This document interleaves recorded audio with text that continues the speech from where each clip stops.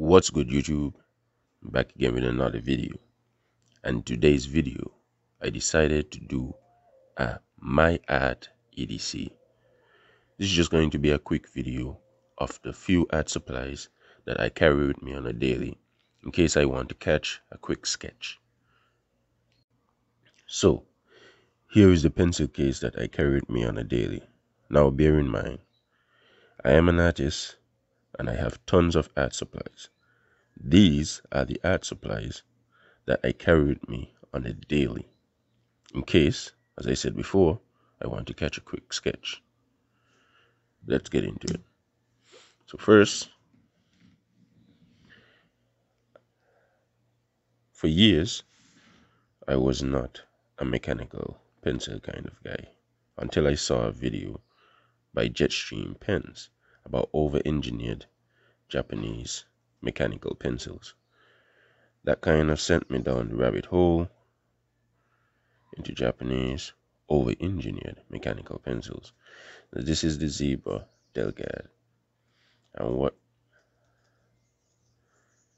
this feature has is that there's a spring. Don't know if you can see.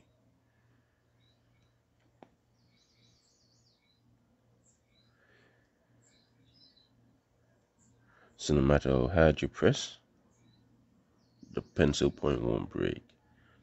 But what really sold me on this pen, was the rubber. Check this out. Now you see me? Now you don't. Now you see me? Now you don't. Yeah, it's just that simple feature, and I had to get it.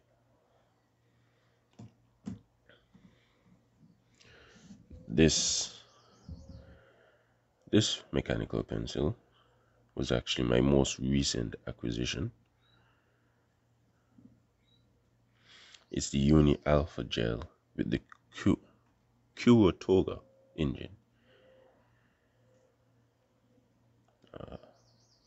Basically, the pencil point rotates each time you lift the point off and place it back on the paper.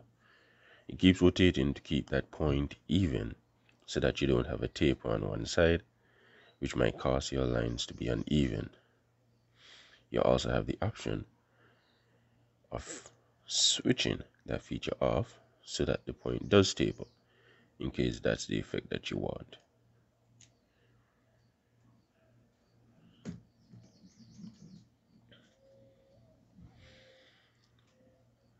Now, this one is the Tombow Monograph.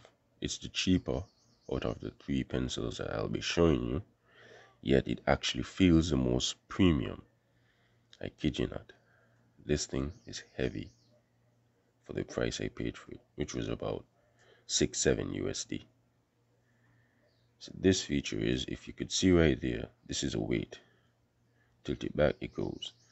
And what that does is allow you that once you shake the pencil, the point comes out, because the weight actually presses down on this kind of piston here, which releases the pencil point. That was a cool feature for me, and pretty much why I got this pencil. Then to release the eraser, you simply twist it. Yeah, so I like that feature too. This is the Tombow Monograph mechanical pencil.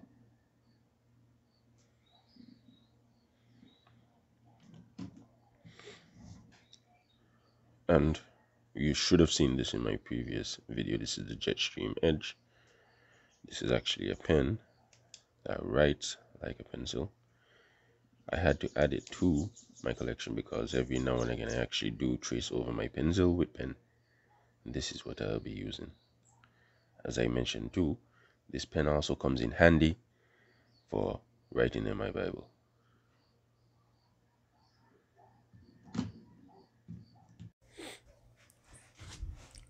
For my eraser, the Derwent automatic eraser, I actually don't plan on using any of the erasers on the mechanical pencils I bought. I actually hate using the eraser that pencils come with. I like the eraser on my pencils to look pristine and in the same condition I got them in. So this will be the eraser that I use.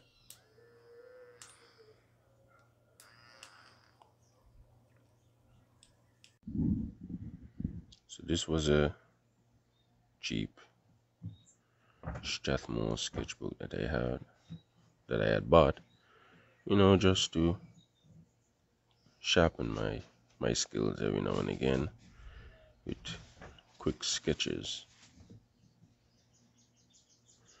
I haven't used it much, but whenever I do get the chance, yeah, I do sketches. This is a self-portrait of me,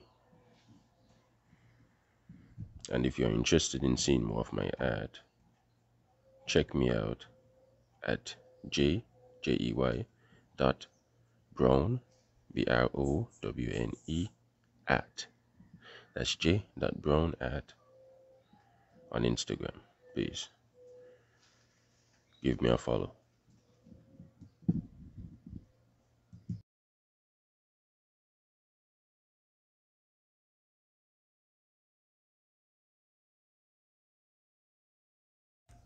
Then lastly, I know from the thumbnail, few of you will be wondering what were those exotic looking pencils. This is what they are.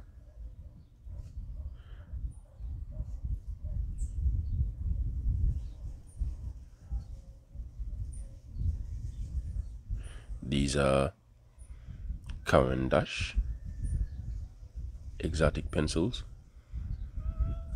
I actually don't use these anymore, but when it comes to my EDC, I always like to carry around statement pieces, things that can cause a conversation to be struck.